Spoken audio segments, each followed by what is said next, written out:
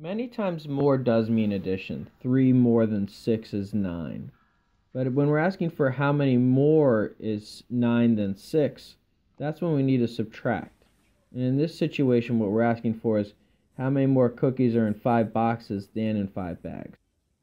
So each box has 36 cookies, so we can draw 5.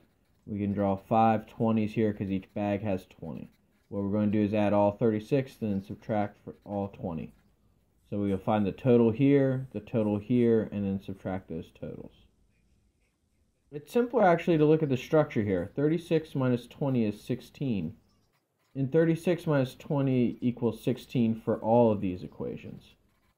And that gives us the difference of 16 5 times, 5 groups of 16. So 5 times 16 is 0, carry the 3, so 5 times 1 is 5, plus 3 is 80. And that's it. That's the solution. We found it more directly. So we could have went the long way, did 36 times 5, and then do 20 times 5 and subtract those two. But what we did is we subtracted first, got that difference, and then multiplied by 5.